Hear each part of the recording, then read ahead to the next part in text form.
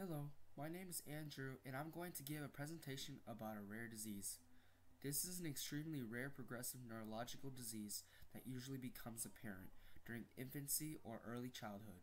Less commonly, cases have been described which symptom onset has occurred later in childhood or adolescence, or rarely during the third to fifth decades of life.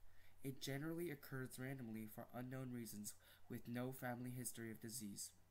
Though there is a genetic defect that presents, it is not genetically inherited. This disease is considered one of the leukodystrophies, which is a group of disorders in which the primary abnormality is ability to maintain myelin. Myelin is a wider substance that wraps around certain nerve cells and ensures the rapid transmission of nerve impulses. Symptoms associated with Alexander disease vary between the times of onset. There are three types of onset associated with Alexander disease. The first is infantile Alexander disease. This usually occurs before the age 2. Symptoms associated with infantile Alexander disease include megalencephaly, which means the brain is abnormally large. This can be associated with delayed development, convulsive disorders, cortical spinal dysfunction, and seizures. A second symptom is hydrocephaly, which literally means water on the brain. This can cause pressure on the brain, resulting in developmental defects, and may also lead to an abnormally large head size. The third symptom is failure to thrive, a general term meaning that the child is not growing and gaining weight at the expected rate. A fourth symptom is seizures. Seizures occur when normal signals from the brain are changed. How severe the seizure can vary dramatically. Some people may only shake slightly and do not lose consciousness. Other people may become unconscious and have violent shaking of the entire body. A fifth symptom is spasticity. This means that the child tends to suffer spasms or involuntary contractions of muscles. The muscles are normally stiff and movement is restricted. A sixth symptom is progressive psychomotor retardation. This can include difficulties with walking, speech, and mental regression. Eventually, this can lead to the loss of all meaningful contact with the environment. The second type of onset is juvenile Alexander disease. This type usually occurs between the ages 4 and 10. Unlike infantile Alexander disease, mental ability and head size may be normal. However, symptoms that may occur during the juvenile onset include signs of swallowing or speech difficulty, vomiting, ataxia, and or spasticity.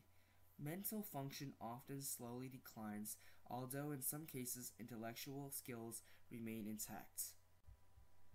The third type of onset is adult Alexander disease onset. Adult onset usually occurs in the late teens to very late in life.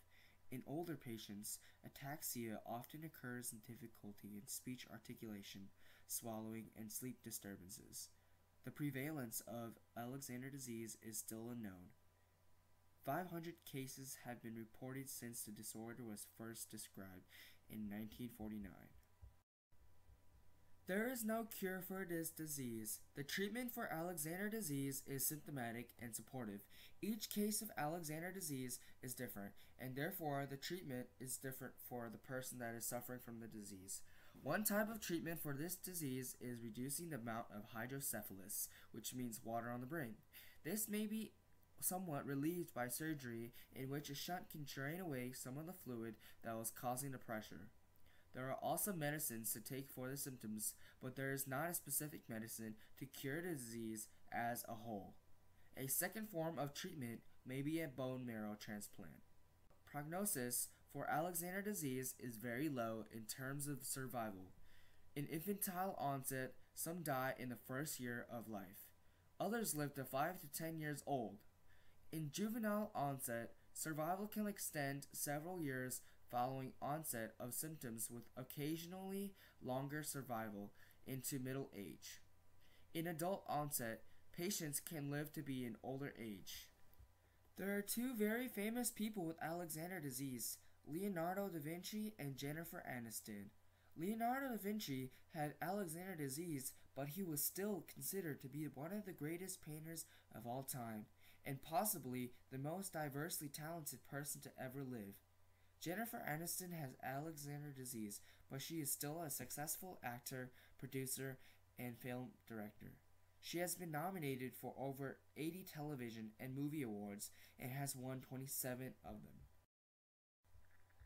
The National Stem Cell Foundation is a website that provides information about different conditions and diseases affecting people worldwide.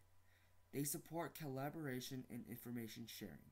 You can find this website at www.nationalstemcellfoundation.org, or you can contact this address 333 East Main Street, Suite 400, Louisville, Kentucky 40202.